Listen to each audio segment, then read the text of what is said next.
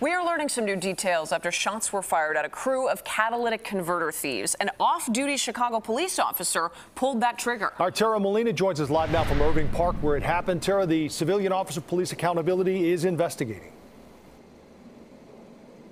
Joan Marie, that's right. COPA is investigating right now. Chicago police investigating too. And we've been checking in with them throughout the day. Still no one in custody as those who live in this neighborhood continue picking up the pieces and the mess left behind here. My speakers all broken and everything. I mean, the glass literally reached all the way to the front of the car. Shattered glass, the back of her SUV destroyed. Jahara Gutierrez lost her car to the incident here this morning. And while her car bore the brunt, she's not alone. And I'm just waiting for my neighbor to come out here and see what we could do together. It happened just before 3 this morning. Gunshots and squealing tires on West Gray Street in Irving Park. Police say a man we now know is an off-duty Chicago police officer saw a crew trying to steal a catalytic converter from a car parked on the street.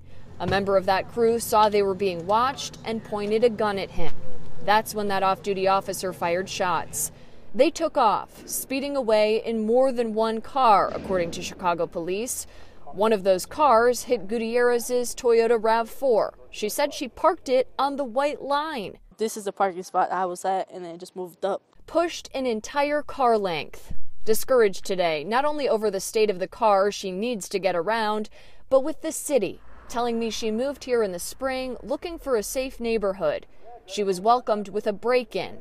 Now this. No matter how hard we try to find a safe area or anything, there's no safe area now.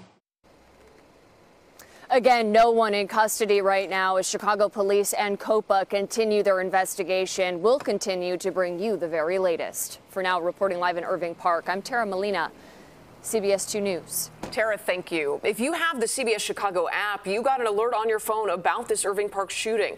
To get breaking news on the go, you can download our app. It's free.